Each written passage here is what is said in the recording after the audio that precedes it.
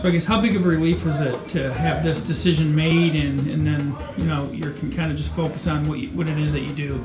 It's actually a big relief. Actually, just get out the way, focus on my schoolwork, my team this year coming up, summer workouts, all that stuff. It was a big relief. And why LSU? The hospitality down there. When me and my mom got off the plane, Coach Hawkins came to come pick us up. And I just felt like it was just like connection right when we just started talking.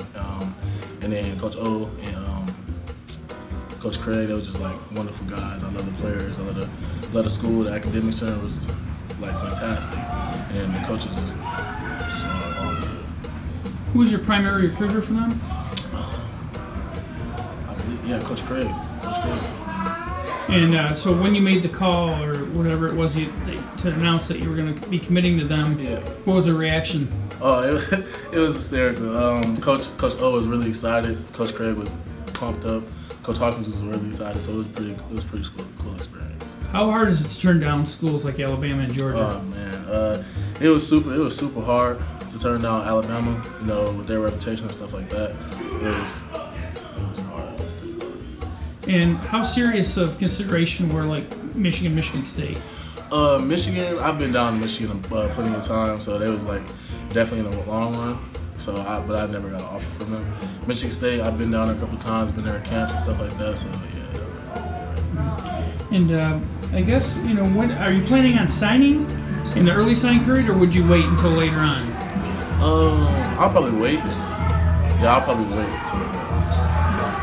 And then what's next for you? I guess as far now that this decision, you're not going to be making these trips and all those things. So what is it that you're really going to be focusing on now? School. Most definitely. That's the one thing I've got to work on, pushing hard, getting that stuff out the way so I don't have to worry about anything.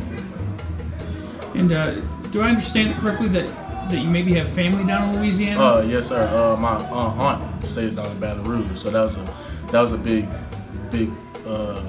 part of my decision. So yeah, that was pretty cool. So.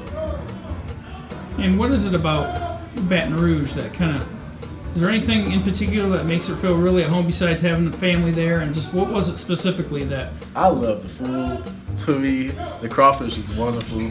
But it's just the people down there was just like so welcoming and like just felt like home. I just didn't want to leave. So that's what really drew me in. And what's it like just being down in the SEC atmosphere, and what do you anticipate it being like on like game days and just the whole college football season? SEC football was like, it's just crazy down there. Like I went down there for the spring game, and it was like felt like a game day experience, tailgate and all that. So like SEC football was like really like what I felt like in love with. So that's why. And I'm sure anytime you have a recruit like yourself, considering schools like that, like the SEC schools, obviously long-term goals are probably playing the NFL, that kind of thing. Sir. How do you think that they might be able to help you do that? I feel like SEC is just a grit conference. So I feel like if I go in there and put the work in, compete every day with the top best of my ability, that NFL gets there.